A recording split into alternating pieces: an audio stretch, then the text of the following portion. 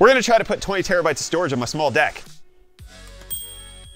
So I picked up my Steam Deck and it happens to be the smallest deck that you could possibly get. It's the 64 gigabyte version, which is not even enough to install Elden Ring once you account for SteamOS. And so I actually want to have games on my Steam Deck. So the logical step is replacing the 64 gig card that came with the Steam Deck with the highest capacity M.2 card that you could possibly get. This is a 1 terabyte SSD that you can find on eBay, and it's gonna run you about $210. There is potentially a 2 terabyte version coming out from Micron sometime soon, but there's no real ETA on that. And then to upgrade it a little bit more, you could potentially even add in a micro SD card, which we have right here. That's 1 terabyte of extra storage. This is again another $110, so we're spending an extra $330 to get 2 terabytes of storage on the Steam Deck, which is all well and good. In any normal scenario, 2 terabytes of on-the-go storage is enough for whatever games you're trying to play.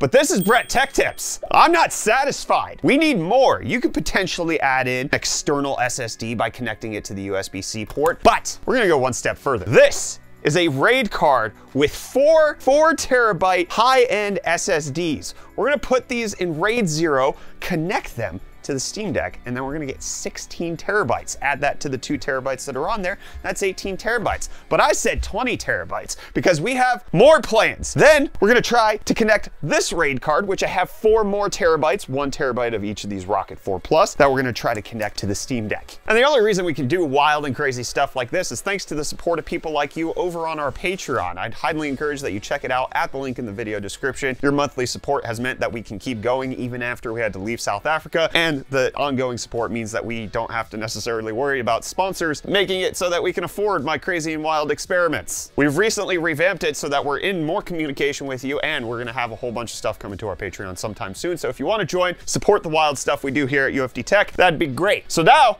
let's get this set up. So stage 1 is taking the back of the Steam Deck, taking out this M.2, and instead of connecting it here, connecting it via USB. And we have this dope USB hub, which is going to allow us to get extra stuff involved, including a spare M.2 port. We have more USB ports, as well as Ethernet, so that we can download all of our games at the fastest speed possible. The only issue is that the cable for this is like 4 inches, so we can't attach it to the top, and we have an extender coming in, but it's gonna look weird. And because everybody complained about the cooling on the back of the Steam Deck, I am also fixing that with a USB fan. We're gonna blow across, because in case you don't know, you can check out the Gamers Nexus video right up there. The cooling on the Steam Deck actually relies on the back panel in order to create a negative pressure setup, and it needs that to move air across the memory modules. And we're gonna start with the M.2 to PCI Express adapter. We also need this power supply. So the M.2 port on the Steam Deck is only PCI Express 3.0, so we're not gonna be getting the full speeds. And yes, I could have gone with 8 terabyte drives, but I didn't have the spare cash enough to spend $1,700 per drive in order to load this up with 32 terabytes. I'm too broke for that. But if you support us on Patreon, maybe we could up this. If this video gets 50,000 likes, we'll get the extra one, which has 8 slots, and put 8 terabytes on here. We'll do 64 terabytes. We need to plug it in. Beautiful. And now I need to put the boot drive on here, because we're gonna boot from USB. Wait, watch out. What? There's a snake in there. What? What does that mean? There's a snake in my boot. In order to boot into the bootloader on to the Steam Deck, you just hold down the volume down, turn on the power, and hopefully it's gonna give us the option to boot via USB. It does! Look, we can boot from it. When I was testing this out, this was actually a problem I forgot I encountered. So the original boot drive I had on there, if you try to stick that into the USB, it doesn't work. But if you install SteamOS while it's installed via USB, then you can stick it in the Steam Deck and it'll still work. It'll do both. But if you start with it installed in the M.2 port, then it's like, I don't know what to do because my bootloader's from NVMe 0 and 1, and now you're trying to make me boot from MMBCK, and it won't do it! Freaking Linux! Now I need to go through the complicated process of installing SteamOS. We're gonna have to like wipe this drive. That's essentially what's gonna have to happen now. I'm gonna try one more time to boot from this guy. No! So we have the SteamOS recovery set up, and I essentially need to install SteamOS onto this drive again, but while it's in USB mode so that I can actually boot from USB. It is SDA1. So you can actually see all of the drives are showing up. We have all 4 of the Rocket 4 Pluses. They're there. We just can't use them right now because we can't boot into SteamOS from the way we have things set up. I know how to install or recover SteamOS on any drive. I don't know Linux, but I had to figure it out in order to make all of this work. I'm the guy who typed in sudo-rm-rf or rm-rf. I deleted my entire Linux operating system because somebody told me to. It's not moving. Kind of worried. This is blinking, so that's a good sign. This action will re-image the Steam Deck. This will permanently destroy all data. Permanently. There's no guide to how to install 16 terabytes of storage on your freaking Steam Deck. Don't buy this dock for the Steam Deck. It's absolutely awful and was the source of all my problems. We're gonna be losing the M.2 port, but that wasn't a key part of our plan. I've got everything working now. Gosh! Took me 14 hours. So we have this USB-C hub, which gives us HDMI power in, extra USB-C, and then also Ethernet so we can download everything quickly. But the M.2 port still connected. We've got the 16 terabytes of NVMe storage here, except for it's not in RAID yet. So coming in to the Steam OS operating system, the first thing we want to do is hit power, and we want to switch to desktop mode so that we have access to the command line of Linux. Sounds like I know what I'm talking about, right? So by listing our disks using fdisk, we have to sudo freaking into it, fdisk al, we can see that all of the Rocket 4 pluses are showing up. We have them. Now what we want to do is create a RAID array so that they're all usable as one single drive, which I don't know how to do without a guide, so that's what exactly I'm gonna do here. We're gonna create, we're gonna name it dev md0, level equals 0, so that we have access to all of the storage, devices equals 4, and then we just type the name. So NVMe 0 and 1, dev NVMe 1 and 1, and then theoretically, it's done. Did that work? fdisk-l? No. To ensure the RAID was successful, we do cat/proc/mdstep. Is that active RAID 0? Okay, it is working.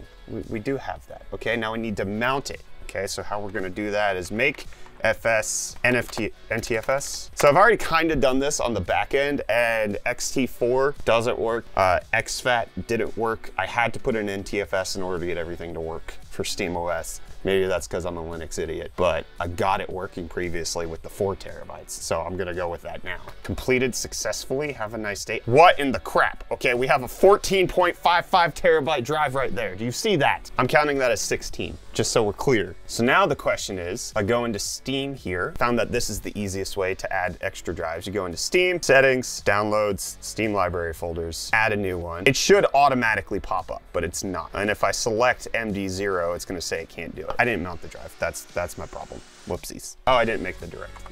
Did you know that it's good if you have instructions, you should follow them in order? That's usually how you get things done. That's mounted. Okay, now that it's mounted, will it pop up here? Yeah, it works. There it is, 14.6 terabytes, baby. Let's add that. And now we should be able to switch back on over to gaming mode, and we can start to download my entire Steam library. But I only have 138 games. Tyler, how many games do you have? 350-ish? 250-ish. We're gonna get all the games downloaded. We have enough storage space. Okay, installed, I have 48. How do I sort by non-installed games? I don't think they have that option. Valve, please allow me to see what games aren't installed. That would make my job of installing 16 terabytes of games way easier. I don't care if it's unsupported. I want my entire library on here for when it finally does become supported. That's the most important thing. Wait, this might be faster in desktop mode. Hold up.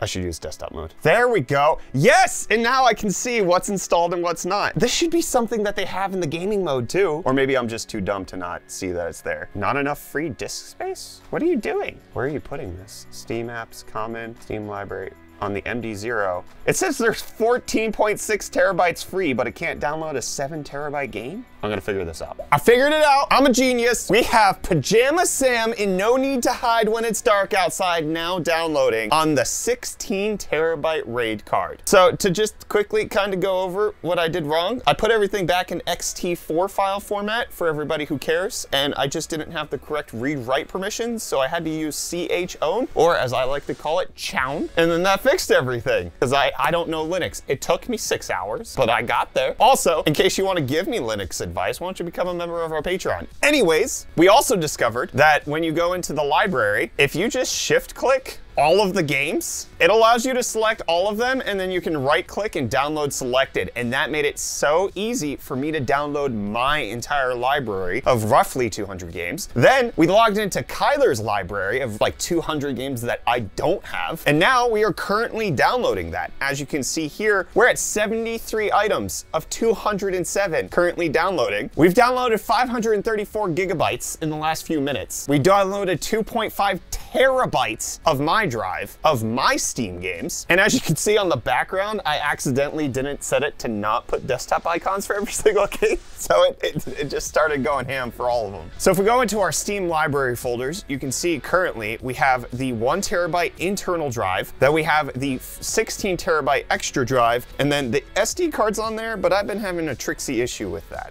There we go. But once all the games are downloaded, we're then gonna see, is my solution the fastest possible Steam Deck loading solution? Because I think it is. We did it, it's all downloaded. All of our 340 combined games are installed on our Steam Deck. They don't all run, they all don't work on the Steam Deck, but we still have 9 terabytes left on the external drive. We did not need this much storage. Also, I killed my SD card reader. It corrupts all of the SD cards that we put in there, so I can't even get up to 20 terabytes now. The question is, how fast is this drive? Is it worth it over the internal, or is it worth it to just get a really large external USB SSD, something like that? Well, here are the numbers. So comparing to just having the internal M.2 to the RAID card that we've set up, it's nearly identical in every game we tested. Elden Ring, Portal 2, God of War, Hades, Cyberpunk, mostly all of the same. There were a couple of oddities here and there. The Elden Ring loaded into the save much faster on the internal M.2, but it loaded to the menu much faster on the RAID card, no big deal. But comparing it to what I think the RAID card replaces, which is that external USB drive, we actually get much faster speeds. The only game that wasn't much faster was Portal 2, and that's probably because it's an old game that caps out. But for Elden Ring, the RAID card loaded 31% faster than an external SSD.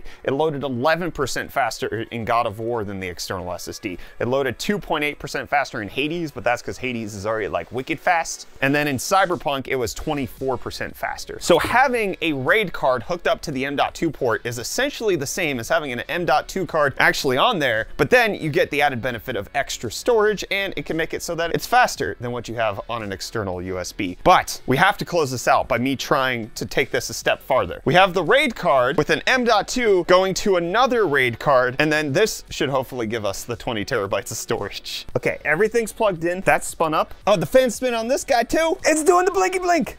That's a lot of games. The RAID card's still working. It has all of them because I have 3 on here and then the 4th one's here. I can still access it, and it's RAID 0, so if one of these was down, they wouldn't all work. Now I have to see if the other ones are here. No, so it only is detecting the one that's on this first slot. It's not detecting the other 3. But now the question is, can we get a GPU to work on this? If it detects the drive, will a GPU work? It works! We got the 6600 XT, and then we've got 12 terabytes of storage. We haven't set it up, but it's there. Get subscribed for a future video. Support us on Patreon. It works!